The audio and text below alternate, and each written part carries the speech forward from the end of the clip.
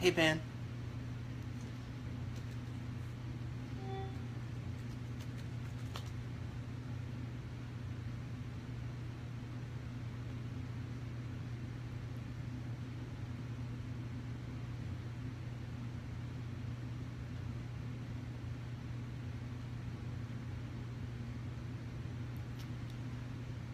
Hey, Marta. I was gone.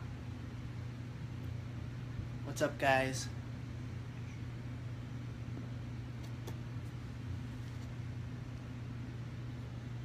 Ah, it looks like my comments are working. Finally. Hey, Robin. How's it going, everybody? Hope your 4th of July weekend, if you're in North America or United States, is going well. Hey, Karen. Sweet. So it looks like I'm not going to have to use the computer because for whatever reason the technical issues that I have was resolved. So I think I'm gonna do like a little bit of a rant today. A friend of mine who is a fellow medium sent me a link to a video where a very well-known New Age blogger, and I think his name was Stephen Bancarz or something along those lines. Hey, Patty. Who had a huge following, sort of created a stir, I don't know, maybe a year or so ago, when he denounced all of his teachings and such, and became a born-again Christian. And it's funny that this came up. You know, last night I was watching the movie on Netflix, I Am Michael, with Zachary Quinto and James Franco, and so there sort of seems to be this theme that's been popping up around me of people kind of reverting back to former belief systems and abandoning belief systems that they have. And then I know just a couple months ago, you know, Doreen Virtue, who's kind of the queen of the New Age Love and Light and Angels movement, has become a born-again Christian and denounced a lot of her former teachings and materials and is very pro-Jesus. And I just wanted to share a few thoughts that I had about that. So first and foremost, I have no issue with any religion that anyone chooses or any belief system that anyone chooses to follow. I myself was raised Pentecostal in a very charismatic, old-fashioned Pentecostal church. You know, the women had long hair, they wore dresses, the men wore pants, people were, you know, speaking in tongue and slaying in the spirit, and you know, they believed very much in the concept of salvation. So I understand those teachings and I understand those philosophies. However, I left the church at 17 and I've identified as a spiritualist pretty much ever since. So I'm just looking at, you know, a couple of these more known cases that have come up of the Stephen character and Doreen Virtue, because this friend of mine asked me my thoughts. So I'm going to share them with you. You know, this Stephen kid made a ton of money off of, you know, his blogs and his websites and a lot of these New Age teachings. You know, Doreen Virtue has literally made millions off of her teachings and oracle card decks and books and the Ascended Masters and Fairies and all of this sort of stuff, you know, that I personally don't resonate with, but a lot of people do. And the thing about it is, as I've said, I have no issue what a person believes as their truth, but the thing that really irritates the shit out of me when someone jumps the Jesus train is that they then turn and start condemning those who haven't jumped the same train. And that to me is just so hypocritical. You know, you look at these two characters individually, and they've made tons of money off of, you know, this New Age concept or some of the more ephemeral spiritualities. And I wonder, you know, it really makes me pause and think, okay, if this is so wrong, if this is so evil, if there's this deception here from these satanic or demonic forces, I bet you're still driving a really nice car. I bet you're still living in a really nice house that was paid for off of those unicorns and fairies and aliens and things of that nature. So that's one of those things that really drives me crazy, and really irritates me. But the thing about it, too, is I was watching this video from the 700 Club, interviewing this kid, and he talks about how he was involved in New Age, but he never really felt completely happy. And I've heard Doreen Virtue say that she felt like her life was never really together until she found Jesus, and all these sorts of things, and they had their conversion.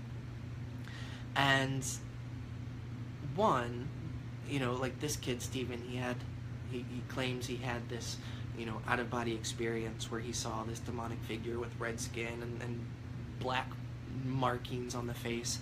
And to me, that's, as someone who has been steeped in the world of spiritualism for as long as I can remember, even when I was a part of the church, I've never seen anything negative, scary, or evil. I've never seen anything, demonic. And it seems very much to me like you had a bad dream, and you chuck your entire belief system because you had a bad dream, and then you jump on the next thing. And it's like when someone is claiming themselves to be an authority figure of something, and then like that completely flip to the other side, that to me tells me that person or those people are someone who really aren't genuinely or authentically aligned with those belief systems to begin with. It shows me that they're not grounded in their truth to start with.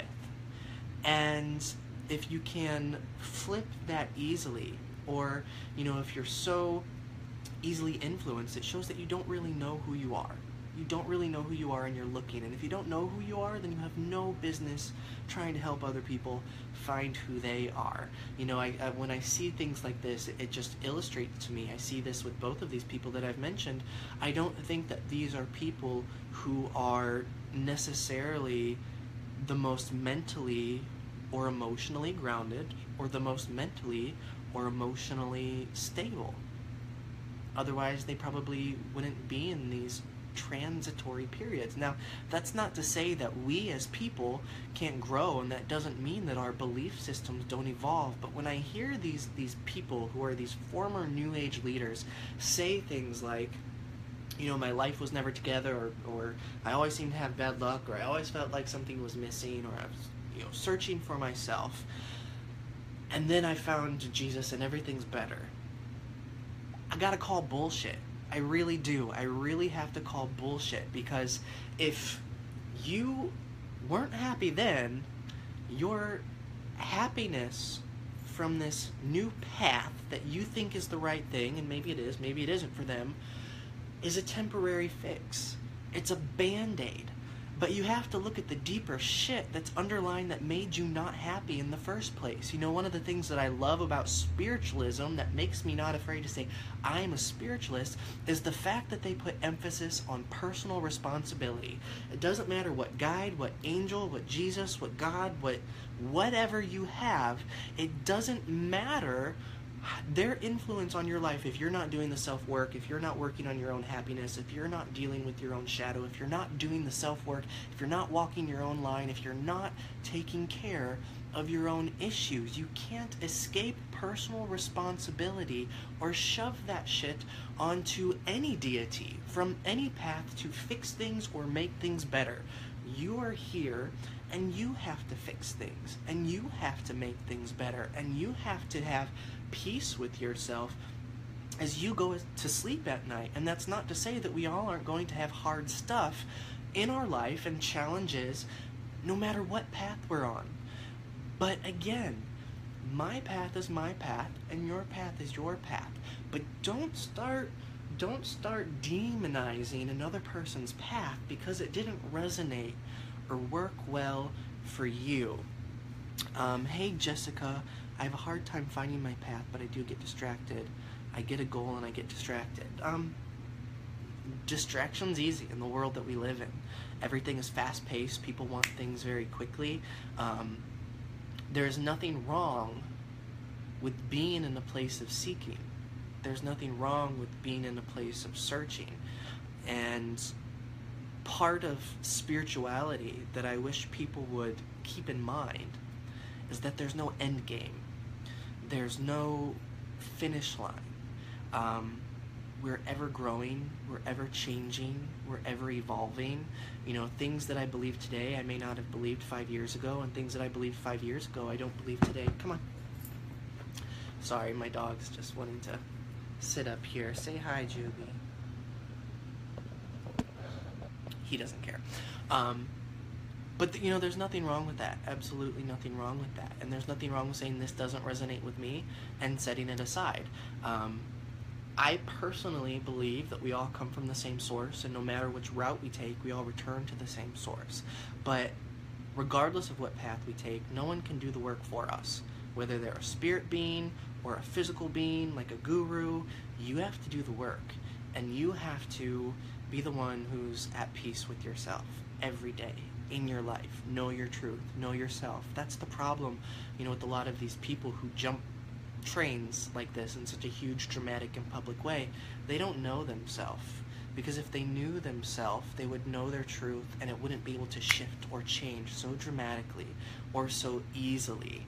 Now, as I've said, I have nothing against Christianity for those who want to practice it. But again, like with these leaders, don't start demonizing or don't start convicting people because their path isn't aligning with your own.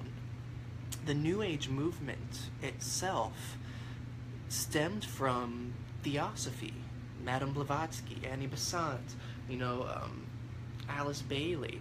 And Theosophy, I don't know if technically it would be considered a religion, but it's a movement, a philosophy that drew from spiritualism, that drew from Christian mysticism, and that drew from Eastern mysticism, and it sort of blended together. So it's ironic to me, like, for example, the Stephen Kidd and Doreen Virtue have mentioned sort of these dark entities, and both of them who before were all sort of this love and light, started talking about hell and stuff like that. But even then, from that Christian perspective, if you start looking biblically from a research perspective, if you start looking from a common sense perspective, putting the sort of the theology or the magic sort of stuff aside and just start looking at translation and how these books came into being, there's nothing that really negates the elements of spiritualism or New Age, and in fact they're more similar than they are dissimilar, minus the dogma.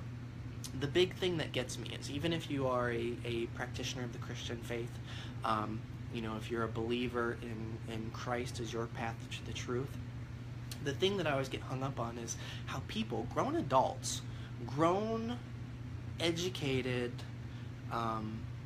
seemingly intelligent adults get hung up on this figure of the devil. Like this Stephen Kidd was describing, this red being with the black marks on the face and stuff like that.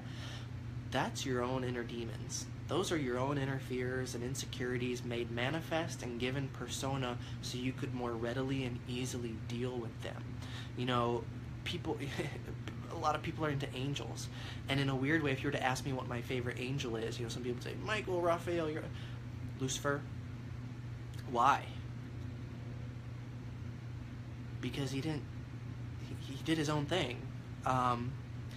We have this idea that there was this heavenly war, which kind of negates the fact that it could be heavenly anyways if war could exist there, but who am I? And that this being, this force, this Lucifer became Satan. And in reality, Satan, Lucifer, the beast, the devil, aren't all, if you start looking biblically and doing biblical research, aren't all references to the same thing. Lucifer means the light bringer or the morning star, which was another way that in different biblical passages they referred to Christ. So if you're looking at the Bible as a parable, setting the argument aside of whether or not Christ was an actual person who exists historically, which I think he probably was, and his teachings and messages were highly misconstrued. But even so, it reads in a way that makes much more sense if you look at the Christ aspect as the higher self, and the devil, the tempter, the beast, the serpent as the ego. That there are two aspects to the same coin. And in many of the stories, when you start looking into maybe some of the mystical Judaism, Satan or Lucifer, who, not the same thing, but Lucifer, who was supposedly cast out, left by choice, to bring light to the world. And in a weird way, even if that was a malevolent force, we learn from our darkness. So by placing that, whether you want to think of it as ego, or the devil, or the shadow self, or negativity, we learn from that. So it's doing the light a service. So how awful, how horrible could it be? It's interesting when you just start looking at Christianity in different ways, and how it can be interpreted in so many different ways. So it'll be interesting to see what these figures do in the coming months. Are they going to stop? Especially like in the case of Virtue. Is she going to stop making her card decks? Is she going to Christianize her aspects? I hardly think that Hay House would be very thrilled with that, and I hardly think that Hay House could make a lot of money with that, because unless you're a leading figure of a church, or Joel Osteen or Joyce Meyer, and you're in the mega church industry, I don't think there's a ton of money in it outside the tax breaks. But it'll be interesting to see what they do. Like I said, I was brought up Pentecostal, and if I could go back and change it, I wouldn't change a thing, because I learned a lot, and I found my truth in other people's presentations of that truth. And even in spiritualism, we can find instances of mediumship throughout the Old Testament and some things in the New Testament, and it just really boils down to respecting each other's path and respecting each other's belief system. So I don't know, that's all I really wanted to rant about. It just kind of irritates me and kind of grinds my gears a bit when I see things like this happen, and like I said, it all comes back to knowing yourself and being grounded in yourself and in your truth, and knowing that regardless of what path you're on, be it the Jesus train or the New Age train or the spiritualist train or whatever, you are responsible for creating your own heaven or hell in this life or the afterlife. There's no magic wand, there's no fix-all, you can't meditate yourself better, you can't call in an angel to make everything magically smoothed out. You have to do the work. That's part of what we're here for. We're here to learn and engage and make mistakes and do things right, and then make more mistakes and do more things right, and change and evolve. That's another thing that I've always had issue with is, I'm the same God today, yesterday, and tomorrow, and forever, and it's like, why would I want to... I look at it as like macrocosm and microcosm, or microcosm, I'm sorry. As above, so below, on earth as it is in heaven. This side, the spirit world, the material, the spiritual, are all reflections or mirrors of each other on different scales. So if I'm continually growing, evolving, and changing, and I am God, or part of God, an extension of that source energy, would not that source, that universe, that spirit, in a general term, spirit with a capital S, also be growing and changing? Why would I want to worship something that is so rigid and demanding that there's no room for growth or compromise or understanding, which further dovetails into, depending on the issue of understanding or compassion, having compassion. So that's just another thing that doesn't make a lot of sense for me. I think as we grow and evolve, Source, which we're all part of, grows and evolves, and if you're looking at it from a scientific perspective, the universe is constantly expanding as we are, and the universe doesn't have a judgment on things. Nature has elements of both dark and light. and we need to find that balance. So it's funny to me, these people went from light in a new age sense of love and light and angels and sunshine and rainbows to light, the extreme end of light, with the Christian path. And to me, the middle path is always my path. To be able to have one foot in this world, one foot in the next, one foot in the light, one foot in the dark. And there, true balance takes place. When we're in a balanced state, like water at the surface of a pond, when there's balance, it's smooth. And when it's smooth, it's reflective. And it's reflective, we can see, we can examine. And that's where new thoughts, new ideas, new growth comes from. So, again, nothing against any one path in particular. But like I said, my friend sent me this video. If you want to check it out, go to the 700 Club page.